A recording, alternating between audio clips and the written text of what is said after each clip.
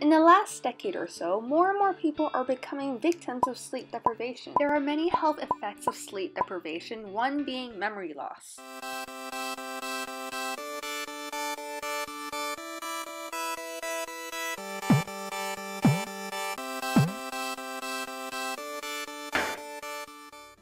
Everyone has experienced that feeling when you can't really grasp onto something you were trying to remember. But not a lot of people realize that it may be because you are sleep deprived. Now, you may think that you're not sleep deprived, but chances are you probably are. Research shows that a whopping amount of more than 90% of US teens are in fact sleep deprived. That is a lot of people. So how much sleep do we actually need to fulfill our body's needs? For adults, it's around 7 hours, but for teenagers, it's around 9 hours and 15 minutes, which is much longer than what the average teenager sleeps, which is less than 7 hours. Although this amount does vary for different people, as some bodies may be wired to function on much less sleep than the average person. So, does sleep deprivation lead to memory loss? Sleep allows your body to rest and recharge for the next day. Sleep is also crucial for your brain's ability to learn and to remember. When sleeping, information acquired throughout the day is processed by your brain. Sleep helps consolidate memories as well as reinforce them. For people that experience chronic sleep loss, the process of consolidating memories may be disrupted.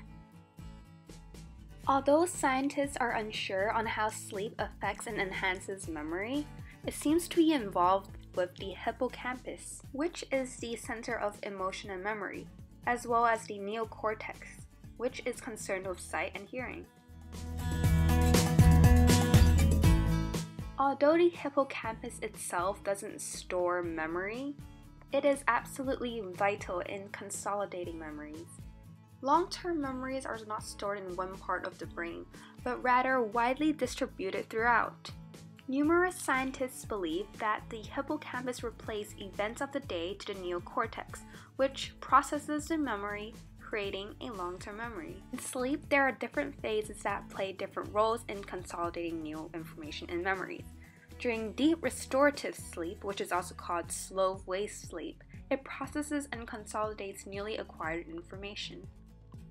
Sharp wave ripples are brain events, and they are also responsible for consolidating memory. Lack of sleep or disruption of sleep can cause changes and interferes with these cycles. For a memory to consolidate, 3 functions have to occur. There are acquisition, which is the learning or experiencing of something new, consolidation, which allows the memory to become stable in the brain, and recalling, which is the ability to access the memory later in life. Although the acquisition and recalling stage of forming a memory happens when you are awake, researchers believe that sleep is required for the consolidation stage, as without adequate sleep, the brain will have trouble absorbing and recalling new information. Memories have to be actively reconstructed through the encoding process in the brain. Research shows that the nerve connections that help consolidate our memories are strengthened during sleep.